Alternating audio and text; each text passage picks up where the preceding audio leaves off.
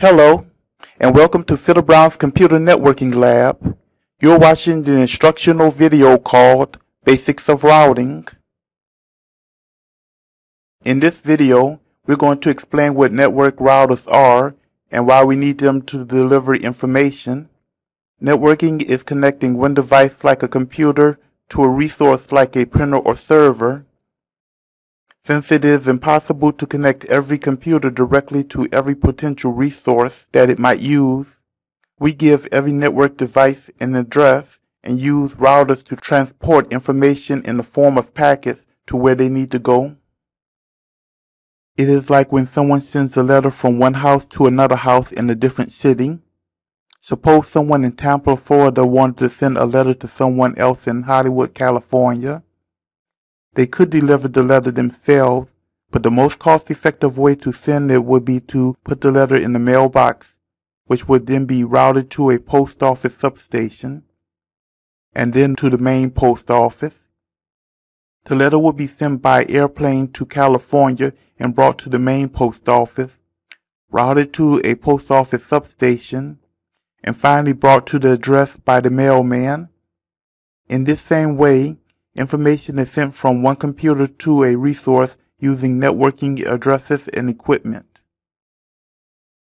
In the illustration displayed, if the information that needs to be sent has an address that is local, meaning that it is nearby, it will try to send the information directly to the device using a switch. But if the information is remote, meaning that it is far away, then the computer will give the router the information and let it be in charge of finding the next step in sending the information to the device. The router is called the default gateway because if the destination is not on the local network, the router is the last possible route where the computer can send the information with the hope of getting it to the destination. Now, let's review some of the commands that we will be typing into the router. The enable command allows an administrator to go from the user exec mode to the privileged exec mode. The configure terminal command allows an administrator to go from the privileged exec mode to the global configuration mode. The interface fast Ethernet command allows an administrator to configure a specific interface. The IP address command allows an administrator to assign an IP address to a specific network interface. The clock rate command provides the necessary timing when using a serial interface. This command is not needed for Ethernet or fast Ethernet interfaces. And finally, the no shutdown command activates a specific interface. Now I'll give a very basic demonstration on how the router might be configured.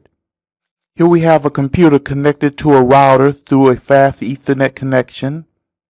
We can pull up a terminal window and access the router.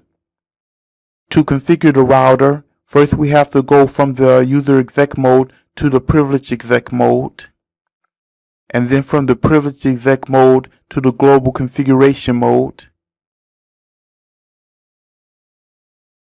We are going to configure the fast Ethernet 0/0 with an IP address and then activate it.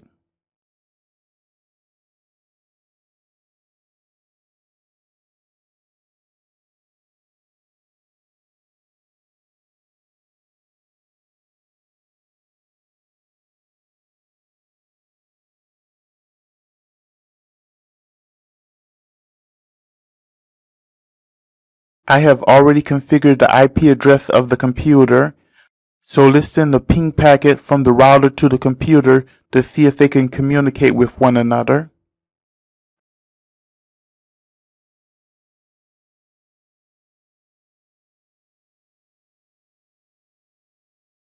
First, the ping packet leaves the router and goes to the computer,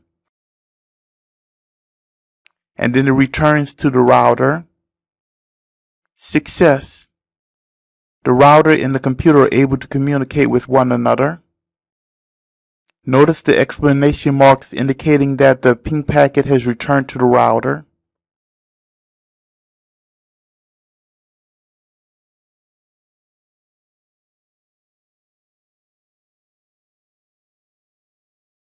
In this video, we looked at the basics of how to configure a router.